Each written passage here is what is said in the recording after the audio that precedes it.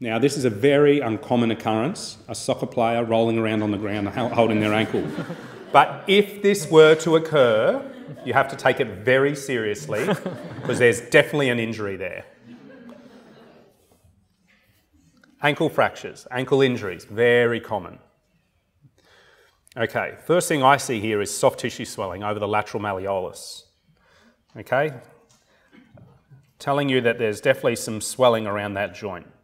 Next, I see an injury, a fracture through the lateral malleolus itself.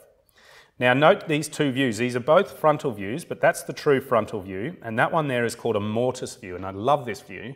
What it does is you internally rotate about 15 degrees, and that means the fibula and the tibia are now equidistant to the source of the X-ray and to the plate. Okay, so you lose that overlap of the syndesmosis, and you're looking more directly down the syndesmosis. So it's a great view showing you the lateral aspect of the talocrural joint and the syndesmosis. And then the third view always has to be a lateral. Here we can see a large joint of fusion, anteriorly and posteriorly. So that fracture of the fibula, distal fibula, we have a classification system, a Weber classification system, and it's very simple. A's are below the syndesmosis, B's are at the level of the syndesmosis, C's are above the syndesmosis. What's it mean? Well, A's you can just treat conservatively. Put them in a moon boot or a cast, they heal fine. Anytime the syndesmosis is potentially injured, you need to find out if it is intact or not, and if it's been disrupted, then surgery is indicated and you need to put in something like a syndesmotic screw or a tightrope. A, B, C's. There's that syndesmosis being potentially ruptured for a B and a C disrupted. Now, when I was an orthopaedic kid, we would stress the ankle. They'd come into emergency or they're in clinic. It's a B, we're not sure if the syndesmosis is involved. You put on a lead glove. Do you remember doing this? Twisting the ankle. That's not nice. The poor patients twisted and fractured their fibula. Twist to see if in that mortise view there's widening of the syndesmosis, is there disruption of that ligament.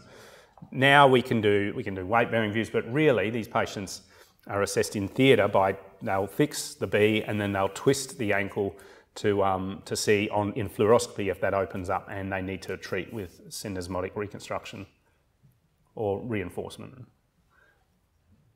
So here's a B at the level of the syndesmosis. And you can see it's a little bit displaced. I don't see a lot of syndesmotic widening. You'll also note the transverse, mildly displaced medial malleolar fracture.